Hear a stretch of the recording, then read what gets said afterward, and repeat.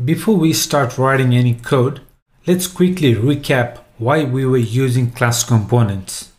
We had to use class components for the following reasons: to keep data in the state, to use lifecycle methods, and to pass props or properties from classes to functional components.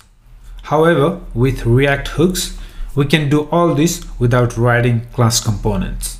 We have already talked about this, right? So let's begin by creating a simple counter app using class component first.